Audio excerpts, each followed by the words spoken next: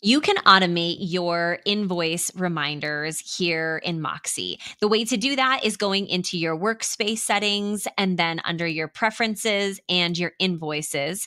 Here is where your invoice settings are. So you can turn on reminders every at a set interval. So every 3 days, weekly, biweekly, monthly.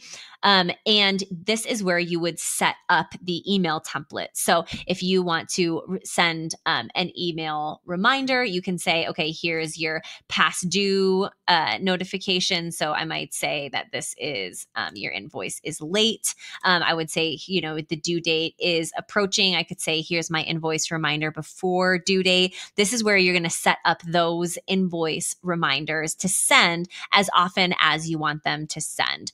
If you aren't sure about where to make those invoice templates, you're going to go into your communicator and then into your email templates, and you can create a template here. We do have several that are created in our template library as well. If you pull up the Moxie Essential emails, you can see I've got my invoice due date approaching. There are several other invoice emails in here that you can use, like sending a deposit or a new invoice that you can import and then personalize and then send those to you. But that's how Moxie can automate sending those emails for you. And we're happy to be the bad guy chasing your invoices.